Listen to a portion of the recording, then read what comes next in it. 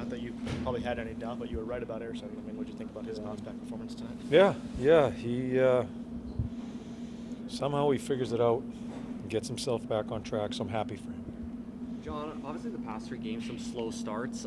Was a quick start something that you and the staff emphasized tonight? And do you think just getting off to that quick start, establishing a forecheck and scoring early was a big part of the team's game? We just wanted to continue to try to play after we ended the last game.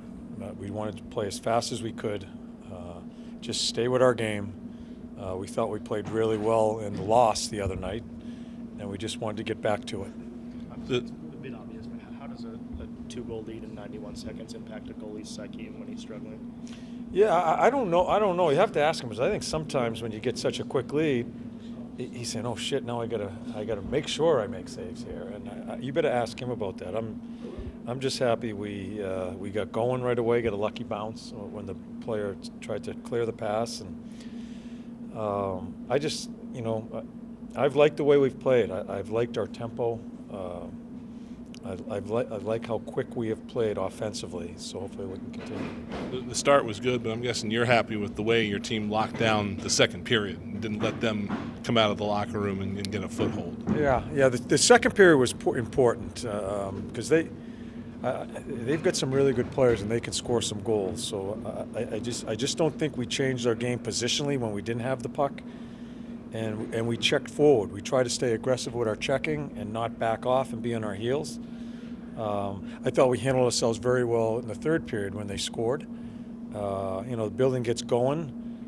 They can score some goals when they want to, and I just thought we simplified our game, played straight ahead, and just kept our composure.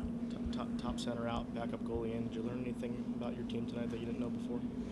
No, like I said right from the get-go, I know we've had a bad run here and losing some games, but I like our team. I like some of the balance within our team. We're going to have struggles. We are. We're still going to have struggles along the way this year, but I like the attitude of the team no matter if we're winning or losing. I think everybody's contributing. Our fourth line bangs in a big goal tonight for us. So no matter what the result has been this year, I think we've played really good hockey other than that Ottawa game.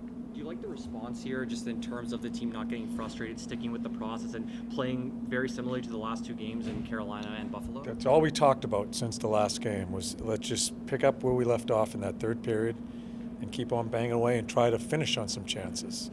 We get a couple of lucky breaks tonight and the puck goes in, so I look at like 2 or 3 of our games in the past 4 or 5, we score a goal at a certain time, we're winning more games. We're that close. So I just don't want to panic, want to keep our patience and just to continue to try to play our game. To follow up, do you think this is a good learning experience just on how to close out games?